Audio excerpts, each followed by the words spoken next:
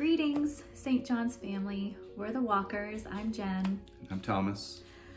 We joined St. John's in 2014.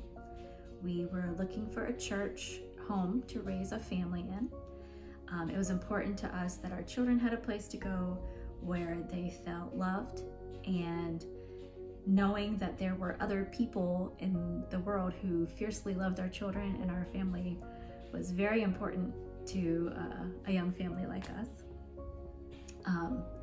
Between Sunday school and the preschool and the children's chapel, various ministries for us and committees that we've served on and book studies, we found our place very quickly. St. John's has been the light of Christ for our family in so many ways. The Young Families group that we are part of has offered us fellowship and support and some of the best friends that we have. Meals, prayers, love during illness and difficult times and childbirth. The staff and clergy have always been so available and so attentive, which is really important for us at this stage in our life when our schedules are really crazy, and just getting in touch with anybody at a normal time, at a scheduled time, can be hard.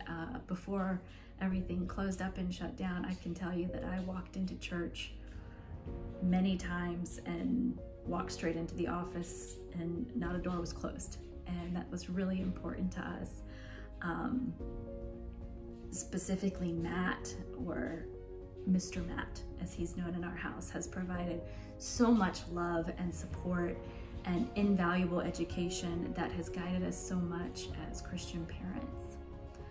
And because St. John's has served as the light of Christ for us in so many ways, we understand the importance of us supporting St. John's as well.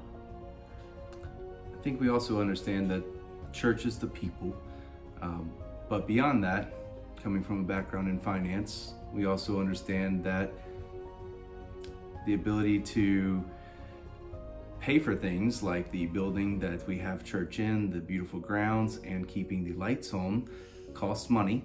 And that, you know, is no different from your average household anyway. The past few months have been anything but ordinary. Serving on the outreach committee, we've seen, you know, requests that we probably wouldn't have imagined in a typical year.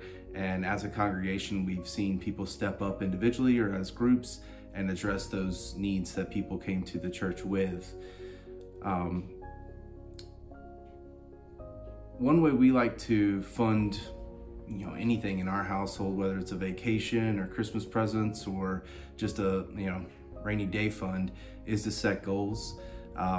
You know, whether that's, you know, 401k match or automatic deduction from the paycheck, or just, you know, a savings account that we don't have access to. Our pledge is no different. You know, one thing that we try to do is talk about, you know, what's an attainable goal for our family, and then maybe tackle on a little bit more if we can, to make it a little bit of a stretch goal, and then look at that periodically throughout the year, see how we're doing.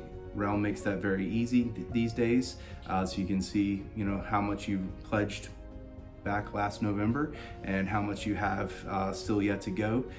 So it helps you keep on track. It helps keep you, you know, understanding where you are with your pledge, and that's helped our family make our pledges most years, and so that's basically how we discuss our pledge and how we come to, you know, pledge every year for the past few years.